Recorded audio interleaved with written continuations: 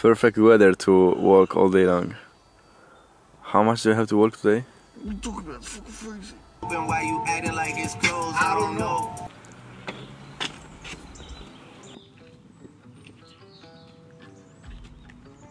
Okay, so time and date. We're in front of the church. The coordinates are this.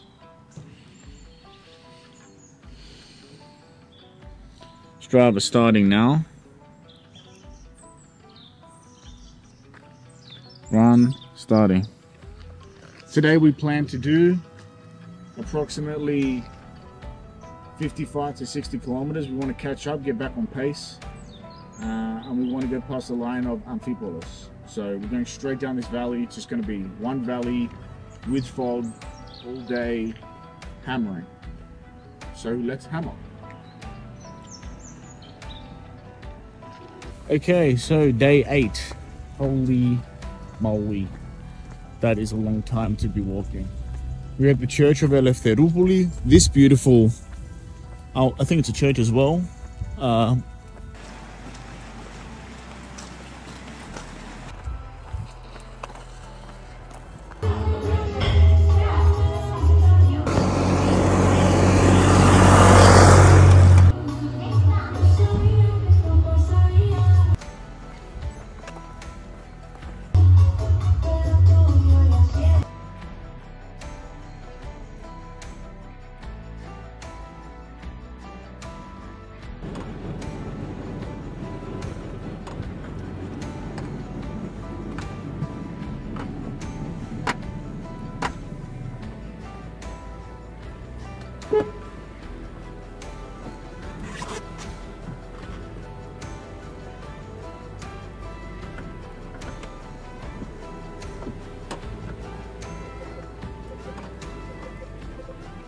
Alright, so that was brutal.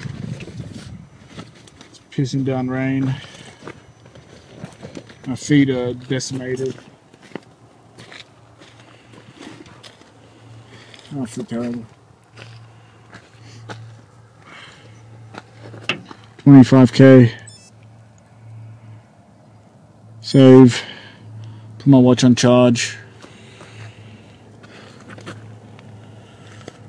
Everything's wet. GPS coordinates. Strava. Rest time.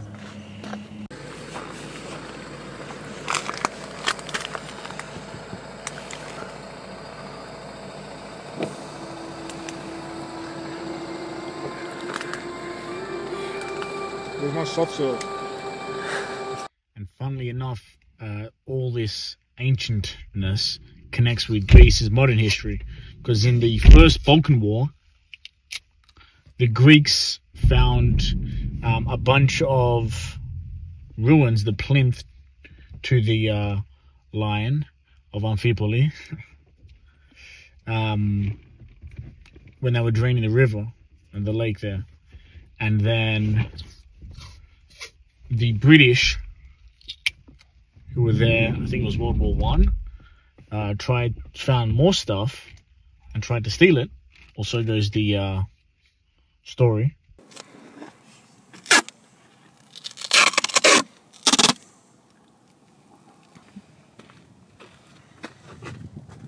I still don't know how to use this fucking thing. Still going.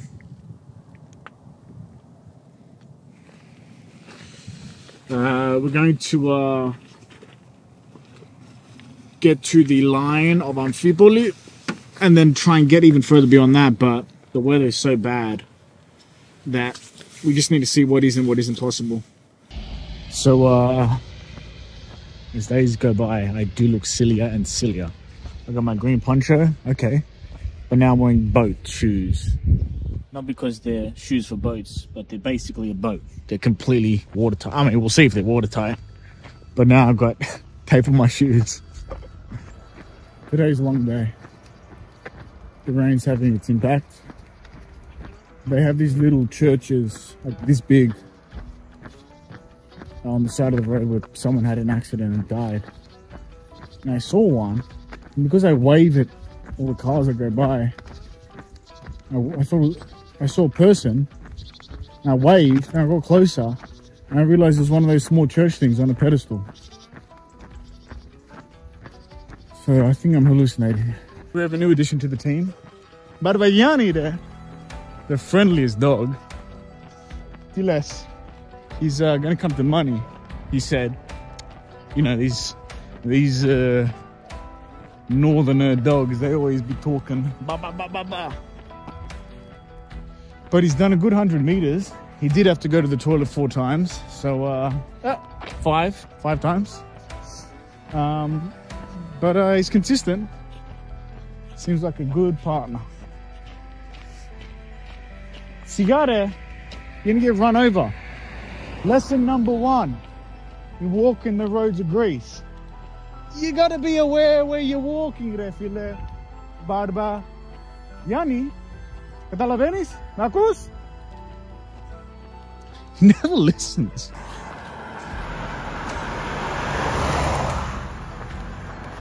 Barbayani.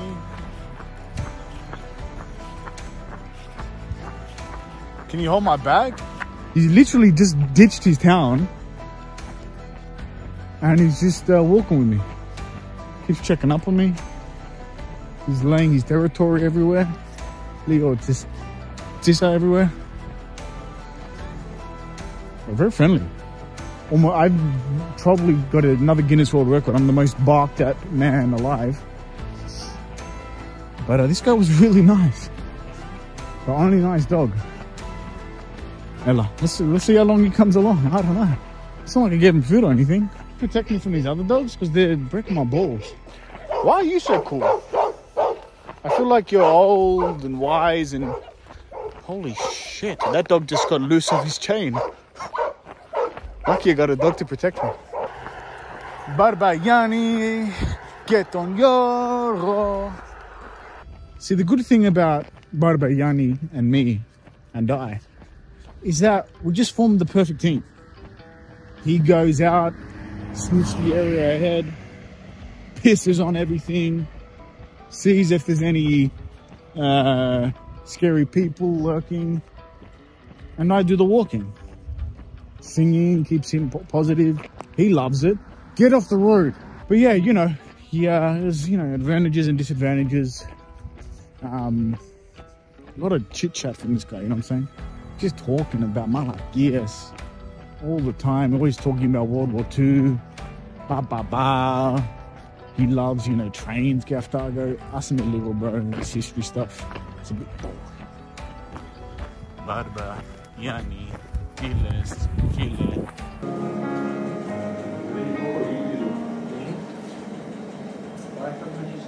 Barba Yani's still here. If he follows me to Thessaloniki, which is 3 days away, like he stays, if he follows me to today's camp, I'll feed him. I promise. I mean, Gael would feed him anyway. But I'm not usually in the habit of feeding stray dogs, but this one is the only nice one I've seen in all of Thrace, Macedonia. But if he follows me to Thessaloniki, I will indeed adopt Barbayani.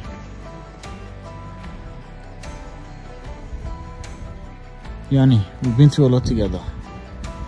What do you think we did today? How many kilometers? It doesn't track. It's time to introduce Gael to Yanni. Gael? Bye-bye, Yanni. He has followed me for about 5 kilometers. For real. I just fed him. You know, if I'm feeding a dog, we're tight.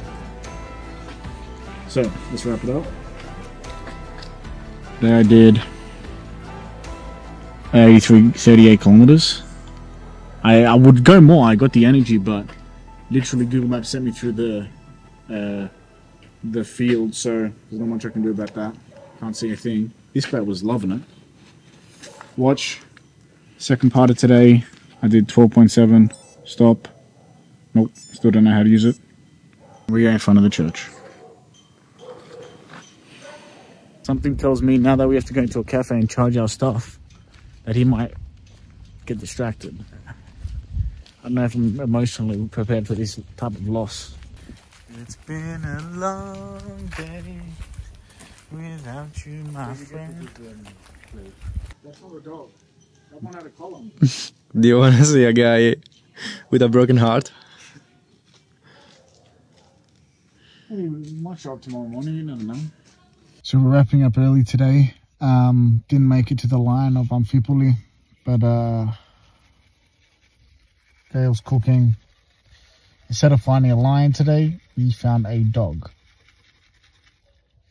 Not so bad. See you tomorrow.